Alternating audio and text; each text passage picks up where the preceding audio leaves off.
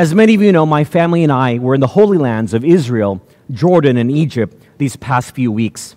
A few brave church members joined this very low-key, last-minute, exploratory Bible study tour to see how it would be like to travel with the group during a COVID pandemic. Our family flew to Israel a few days ahead of the larger group because I had some meetings and ministry commitments. After a few meals of Middle Eastern food, my family was craving Asian food, specifically Chinese food. I found a Chinese restaurant aptly named Mandarin in Jerusalem near our hotel, and we walked there for lunch. We were very hungry and ready to have our cravings satisfied. Our family of 5 arrived just a few minutes ahead of 2 larger groups that came in after us. But since they had pre-ordered their food, they were served first. The restaurant was a bit understaffed, so the owner, the Laoban, was also busy serving the food with her help staff. She was unable to take our order because of how busy she was. She came by to apologize once and asked for our patience.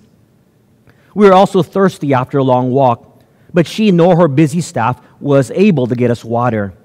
We tried to be understanding and patient, but we were hungry and thirsty. After about an hour, when the group finally left, she came to our table, gave us some water, and took our food order. Another 30 minutes later, our food came out, and we devoured the food. Because the restaurant was basically empty at this point, the owner talked to us. She asked us what we were doing in Jerusalem, and Cindy told her in Mandarin Chinese that I'm a pastor and that I would lead groups to visit the Holy Lands. She said, "I knew it. I knew you had to be Christians because you were all so patient and understanding. Other customers would have gotten angry and even yell at me. Thank you for being so nice and kind." If only she knew the conversation our family had during our 1 hour of waiting, she would have thought otherwise. We were upset, impatient, had talked about leaving the restaurant, but our craving for Chinese food, just simple white rice and some soy-based food, was the reason we stayed and didn't cause a commotion, even though we technically arrived before the groups by a few minutes. But when she said thanks for being so kind as Christians, we just said, "You're welcome," and accepted it. Well, after the group from the Philippines flew in a few days later, and we started our Bible study tour, after countless Middle Eastern meals, they too were craving Asian food. So the group decided to skip the prearranged dinner and have a Chinese dinner in Jerusalem. It was a Monday, and Cindy called the restaurant, and after a few rings, got the owner on the phone. She asked to make a reservation that evening for dinner. But the owner told Cindy that the restaurant was closed on Mondays as a rest day. But when she asked Cindy who she was, Cindy told her we were that pastor's family that came in a week and a half earlier to eat. Her tone changed, and she said, "Oh, you were that kind family. Well, let me make a special exemption, and let me open my restaurant just for you and your group, and I will personally cook for you all." She said the lights of the restaurant would be turned off, or else others may think they were open. But you just come on in, and your dinner will be prepared. And she indeed prepared an amazing, authentic Chinese meal with her own hands, which we all enjoyed. As I think about this incident, I'm reminded that oftentimes our lives are in the hands of others. The owner of this restaurant chose whom to serve and whom to serve first. She chose if she wanted to open the restaurant or not. And she chose if she wanted to cook herself or not. It was all in her hands. In our lives, we have many options of whose hands we will put our lives in. Our own, others, or that of God's mighty hands. Sadly and unfortunately, we would rather entrust our lives often in the hands of others, even our own, before entrusting our lives into God's hands. But my friends, I want to encourage you to consider putting your lives totally in the mighty protective hands of our Lord. And I want to do so by looking at a familiar passage in the Bible. If you have your Bibles, please turn with me to the Gospel of John, chapter 6, as we study verses 1 to 14. John chapter 6, verses 1 to 14, as we continue our series titled Marvel. In this series, we are looking at the 7 miracles of Jesus as recorded in the Gospel of John, and seeing how God uniquely displays His omnipotent power and how we are to respond to God's power. I read now verses 1 to 4. After these things, Jesus went over the Sea of Galilee, which is the Sea of Tiberias. Then a great multitude followed him, because they saw his signs which he performed on those who were diseased. And Jesus went up on the mountain, and there he sat with his disciples. Now the Passover, a feast of the Jews, was near. In these verses we're told that Jesus and his disciples went into a boat on the Sea of Galilee to get some alone time on one of the sloping mountains that surrounded this lake, to rest and rejuvenate. The corresponding account of the same incident in Mark chapter 6 tells us that Jesus and his disciples were so busy ministering to many people that they didn't even have time to eat. But look at what happens. Apparently, the people followed Jesus by land around the northern shores of this very large lake, and by the time Jesus arrived by boat with his disciples, they were already there, ready to meet him. Luke chapter 9, verse 10 tells us that the place they sailed to was called Bethsaida Julias, a remote town in the northeast side of the Sea of Galilee. Their planned, deserved time of rest was interrupted by people with real and present needs. What would you do if you were in Jesus' position or in a similar situation? You deserved the break, but people with real problems needed your help. Would you care for these people? The corresponding gospel accounts in Matthew 14, Mark 6, and Luke 9 tell us that Jesus was so moved with compassion that he began to minister to them and to heal them. Perhaps Jesus was thinking about the effort these people made to follow him. And even if it ruined his planned rest time with his disciples, Jesus was not annoyed, but instead filled with compassion for the people. You know, I live in the parsonage of this church, and sometimes our doorbell would ring with someone looking for me. Admittedly, I would sometimes be frustrated because it would be late at night. I've thought to myself, why don't these people with problems have problems during my office hours? But then I would catch myself and realize that people's problems don't come with a specific time frame. You don't plan for when your loved ones will die. You don't plan for when you will have an emotional breakdown. You don't plan for when you will have a major fight with your spouse. You don't plan for when you're at the end of your ropes and need to talk to someone. So I need to quickly remind myself that when people come to you with a real problem and we want to serve them and show compassion, it is on their time frame, not on your timetable. As our compassionate Lord ministered to the multitude of people who had followed him and gathered near Bethsaida, it was getting late in the day, and we find out in the other gospel accounts that Jesus' disciples tried to send the people away because they realized they would not be able to feed so many people in such a remote place. I read now verse 5. Then Jesus lifted up his eyes, and seeing a great multitude coming toward him, he said to Philip, "Where shall we buy bread that these may eat?" I want you to note something. Nowhere in the four gospel accounts of this same incident does it indicate that the people who gathered had asked for food. They were there to be ministered to by Jesus, not for physical food. However, Jesus knew it had been a long day for them. They had probably run alongside the northern shores of this large lake as they tried to follow the boat of Jesus.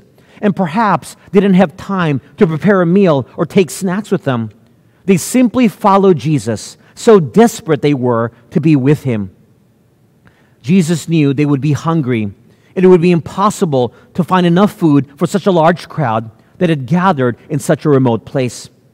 It is in this situational context that Jesus asked one of his disciples, Philip, this question: where are we going to buy the bread that will feed all of these people? You see, Jesus saw it as his responsibility, and ultimately his own disciples' responsibility, to care even for the people's unspoken physical needs. In the other gospel accounts, Jesus had instructed his disciples, "You give them something to eat." You see, the compassionate Savior not only cares for our spoken needs, but also our unspoken, unrequested needs. He cares for both our spiritual and physical needs. And this is our first biblical principle I want us to understand. Biblical principle number 1. The compassionate Savior cares for all of our needs, both spoken and unrequested. The compassionate Savior cares for all of our needs, both spoken and unrequested. This means that the Lord looks at the totality of our needs and meets them in accordance with His will. You see, oftentimes, we only ask for things we think we need, but God also meets the needs of things we don't think we need or didn't think to ask for. Remember what Romans chapter 8, verse 26 reminds us. Romans chapter 8, verse 26. Likewise, the Spirit also helps us in our weaknesses. For we do not know what we should pray for as we ought, but the Spirit Himself makes intercession for us with groanings which cannot be uttered. Similarly, in Matthew chapter 6, we're told not to worry, because if God can take care of the birds in the air and the lilies of the field, and we are of much greater value to the Lord than those things, then He will take care of all of our needs, whether spoken or unspoken, whether spiritual or physical. My friends, this principle is important to understand because oftentimes we may feel that God has abandoned us because of what we have to go through, or that God is not with us because He gives us things we didn't ask for, or doesn't give us things we do ask for. But when we understand how the compassionate, all-powerful God operates, we can accept it as being what is best for us in order to meet our real needs instead of our perceived needs. For example, during our Holy Lands trip, as parents, we have to constantly remind our 3 children over and over again at every site, bring your hats, put on sunscreen, and drink plenty of water. Of course, this was to protect them from the heat and the sun. But do you think they want to bring their hats and water every time they step off the bus and go to a site or put on sunscreen? Of course not. They think they are young and invincible. Do you think they want to be constantly reminded to the point of nagging to do these things? Of course not. But because we love them as parents, we know they need to do these things, and it is for their good to prevent sunburns and dehydration. Even though they didn't ask for hats, water, and sunscreen, we provided it for them because they needed it. Likewise, when we understand our Lord cares for all of our needs, both spoken and unrequested, then we will humbly accept what He gives us and brings into our lives, and we can also rest assured knowing that He is looking out for our best. I read now verses 6 and 7. But this He said to test Him, for He Himself knew what He would do. Philip answered Him, 200 denarii worth of bread is not sufficient for them, that every one of them may have a little. Verse 6 tells us that Jesus was trying to test how strong His disciples' faith in His powers were when He asked Philip where he would get the bread to feed the multitudes that had gathered. Jesus was giving Philip the chance to declare his faith in the all-powerful divine Son of God, who could miraculously feed the thousands gathered. Remember, these disciples had seen Jesus heal countless sick people up close and at a distance. They had witnessed Him turn water into wine. Could this all-powerful God not also feed the multitudes? Apparently, Philip didn't think Jesus could feed them because he says in verse 7 that even 200 denarii would not be enough to feed all of these people to a satisfactory level. You see, Philip had done the math in his head, and it didn't add up.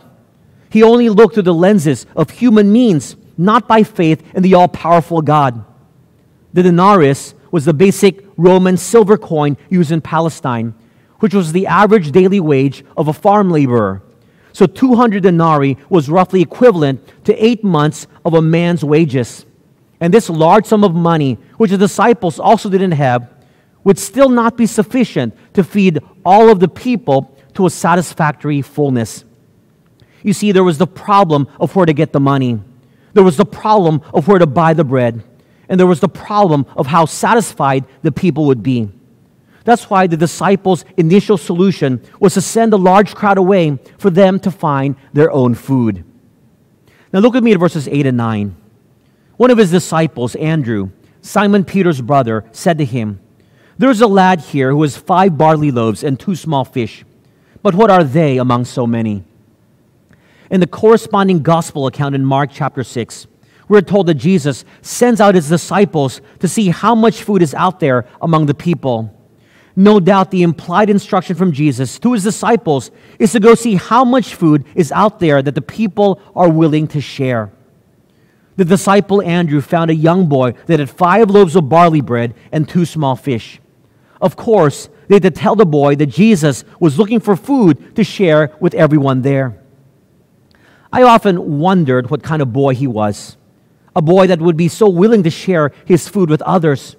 I mean, how many little hungry boys do you know willingly share their food? I certainly wasn't inclined to share food when I was young, and even when I'm older. But it wasn't as if Andrew dragged the boy kicking and screaming and forced him to share his bread and fish with Jesus. Also, if the boy was told he would share his food with all the people gathered, wouldn't he have naturally said, "That's impossible. My little food is not enough to feed everyone, so I'm just going to keep it to myself"? If his parents were with him, they surely would have said the same thing. But I believe because this boy was willing to come with Andrew to Jesus, that this child's faith was such that he saw that the Jesus who could do miraculous things could somehow and in some way use his little food to feed the thousands. That's why he was so willing to give up his food to share with others and come along with Andrew. Notice at the end of verse 9, Andrew's realistic and pragmatic concern was how can such a small quantity of food be able to feed the thousands who were there? It was an attitude that would have stood in stark contrast to the faith of that young boy. And from these verses, we can draw out our second biblical principle number 2. Pragmatism often prevents us from seeing faith-based solutions. Pragmatism often prevents us from seeing faith-based solutions. My friends, part of us believing in an all-powerful God who can do miracles and do the impossible is that it gives us hope. It causes us to look beyond the despair of this world and the disappointments of our present situation to see the possibilities that come with faith in an almighty God. Now let me just caution us and say that faith-based solutions does not mean we don't have to do any planning or do not have any responsibilities of our own to uphold. The Bible tells us very clearly to count the costs, to wisely plan ahead, to put in the hard work to fulfill our God-given responsibilities. But this principle is to remind us that as believers in an all-powerful God, we can have hope in any situation we are put in. You know, traveling abroad this summer has been a challenge, especially if your flights take you to North America, Europe, and the Middle East. As staff shortages, record number of travelers, and limited flights have caused massive flight delays and cancellations, left luggages at airports numbering in the tens of thousands, and countless hours waiting at the airports, staying in line to get through security. All of this has been reported in the news. Just Google Heathrow, Schiphol, or Tel Aviv. I had to fly through some of these problematic airports with my family on this trip, and I was worried. We prepared for the worst and even packed a few days of clothes in our hand carries just in case our checked-in luggage would be lost or be delayed. Why would our luggage be an exception to the tens of thousands that didn't make their flights? The probability of all 5 of our luggage making it through was highly unlikely in the current situation. So we even planned to distribute our clothes so that each bag held a set of everyone's clothes. We were playing the probability game. But we prayed before every flight as a family and before every transit connection that the Lord would see to it that all would be well. And you know what? Not a single luggage was lost or left behind on every flight segment that we took.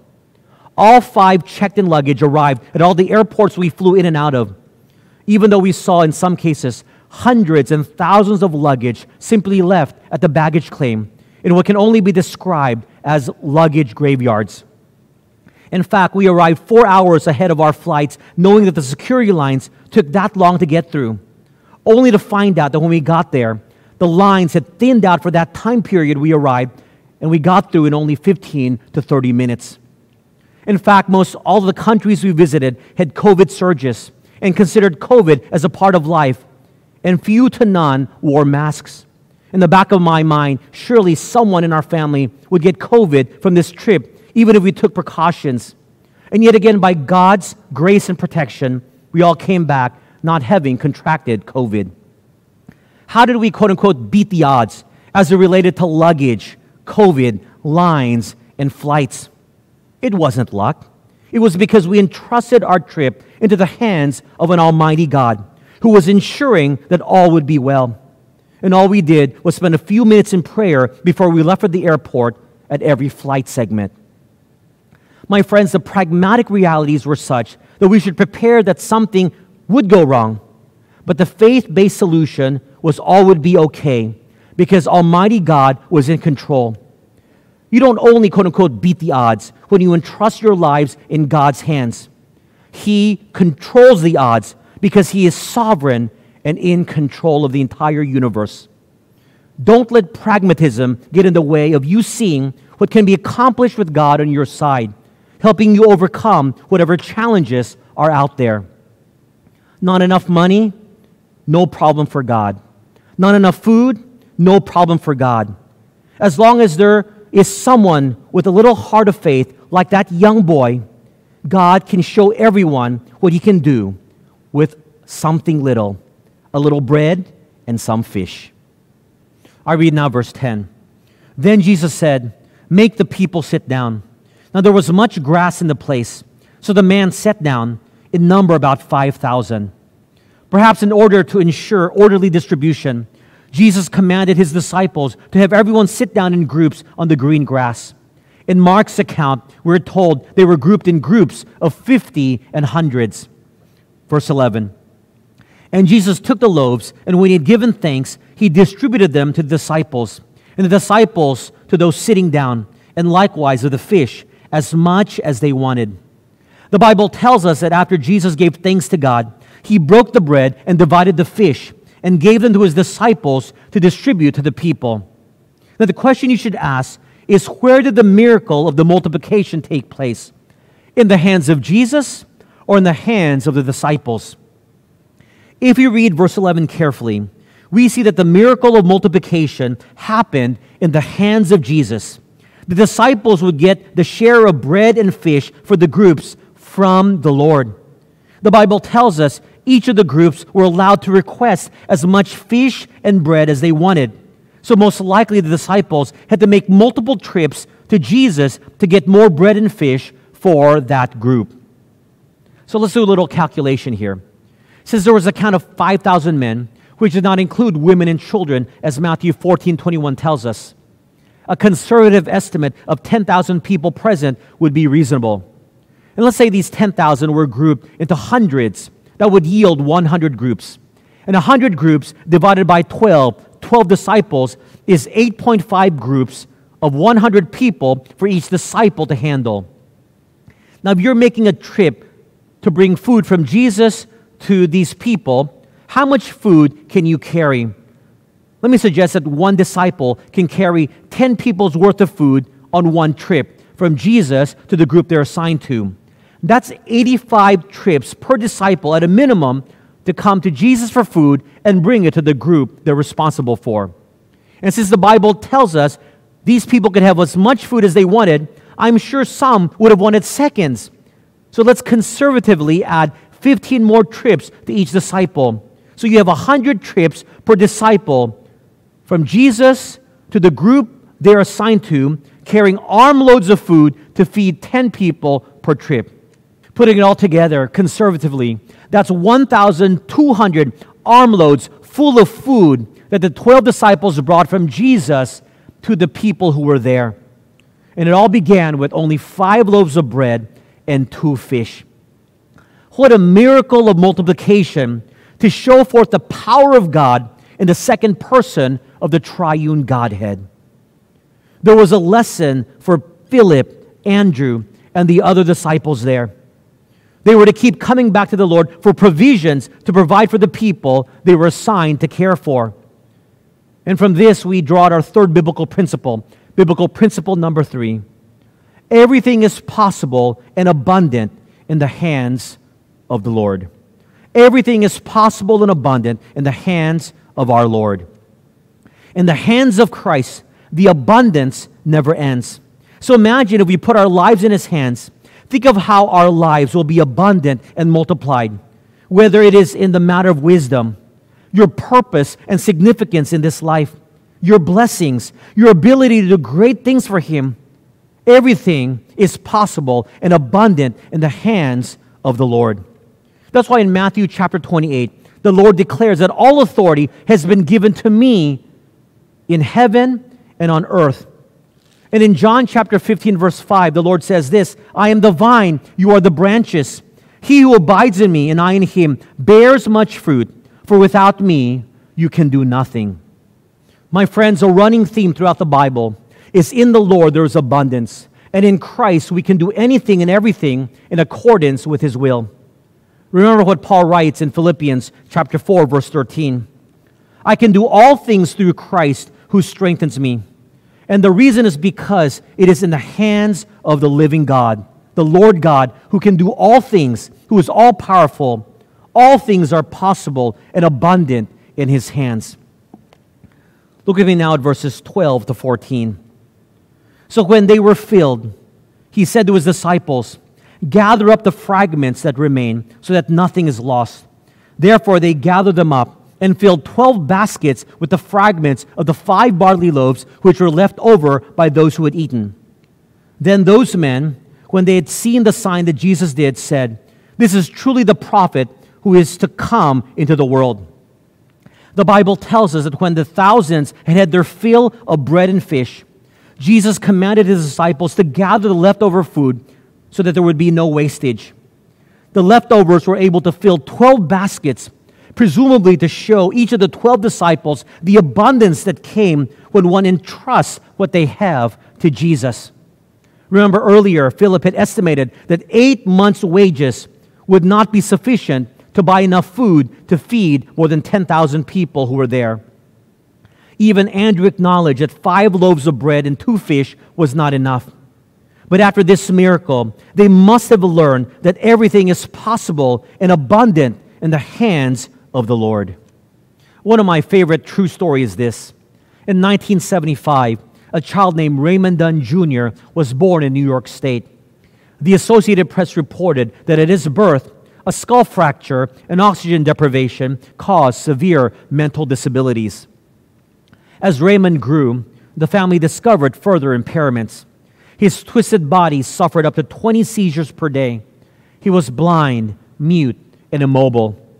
He had severe allergies that limited him to only one food, a meat-based formula made by Gerber Foods. In 1985, Gerber Foods stopped making the formula that Raymond lived on, and his mother, Carol Dunn, scoured the country to buy what stores had in stock, accumulating cases and cases of that formula. But in 1990, her supply ran out. In desperation, she appealed to Gerber Food Corporation for help. Without this particular food, Raymond would starve to death. The employees of the company listened. In an unprecedented action, volunteers of that company donated hundreds of hours to bring out old equipment, set up production lines, obtaining special approval from the USDA, and produce the formula, all for one special boy. In January 1995, Raymond Dunn Jr., known as the Gerber Boy, died from his physical problems. But during his brief lifetime, he called forth a wonderful thing called compassion and kindness. The employees of Gerber Foods moved heaven and earth just to provide for Raymond Dunn to survive. But in the same way, God literally moves heaven and earth to help us, His children. That is the promise He has made to us in the Bible.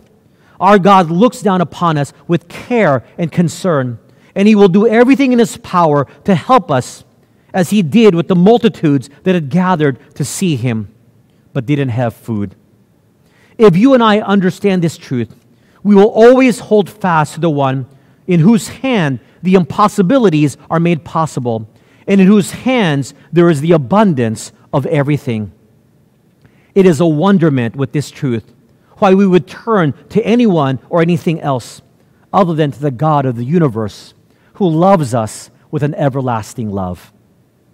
Now let me close with this poem titled, Whose Hands? A basketball in my hands is worth a few dollars. A basketball in Michael Jordan's hands is worth millions. It depends whose hands it's in. A tennis racket is useless in my hands. A tennis racket in Venus Williams' hands is a Wimbledon championship. It depends whose hands it's in. A rod in my hand will keep away a wild animal. A rod in Moses' hands will part the mighty sea. It depends whose hands it's in. A slingshot in my hands is a kid's toy. A slingshot in David's hands is a mighty weapon. It depends whose hands it's in. 2 fish and 5 loaves in my hands is a couple of fish sandwiches. 2 fish and 5 loaves of bread in God's hands will feed thousands. It depends whose hands it's in. Nails in my hands might produce a birdhouse.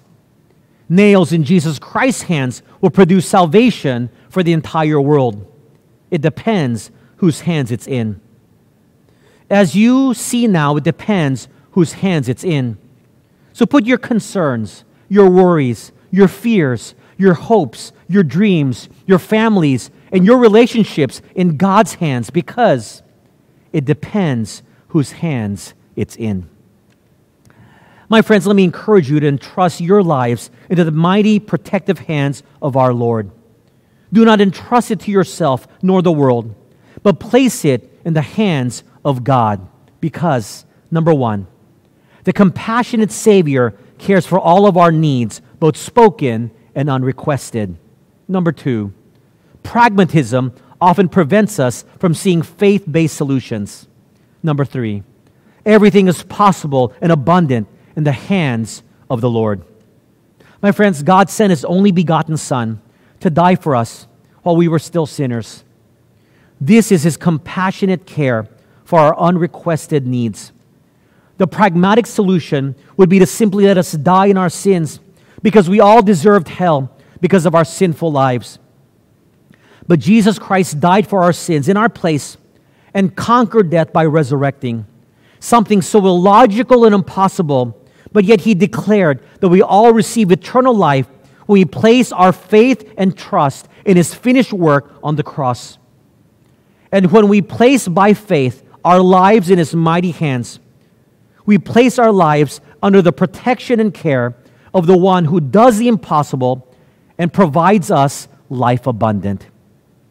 So why would we not want to put our lives in the Lord's hands? Because at the end of the day, it depends whose hands it's in. Let's pray. Heavenly Father, thank You for Your word.